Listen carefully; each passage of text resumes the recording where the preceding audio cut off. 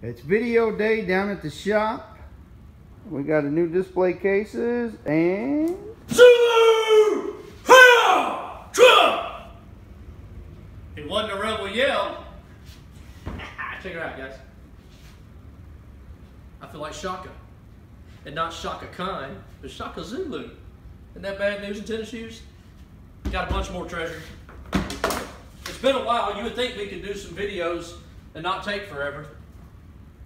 But I have been busy. Check this out. I saw a guy had this, and all I could hear was, "Rebel, have a turn with that big rifle. Take you back to your log rolling days." Used to be flint.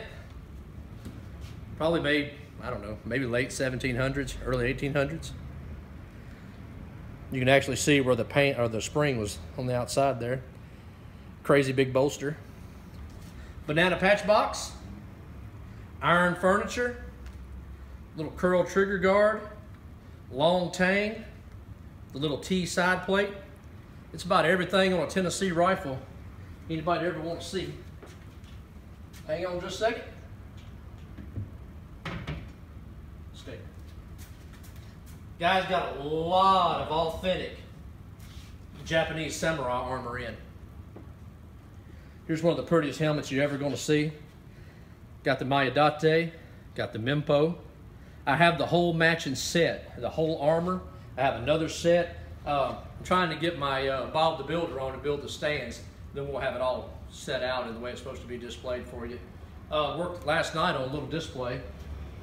Got Japanese and then the World War II.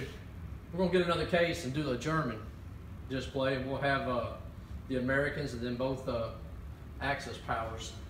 Guys, check out the website, rebelrelics.com, AkinsAmericana.com. If you haven't been to the store, what you waiting on? Thank y'all.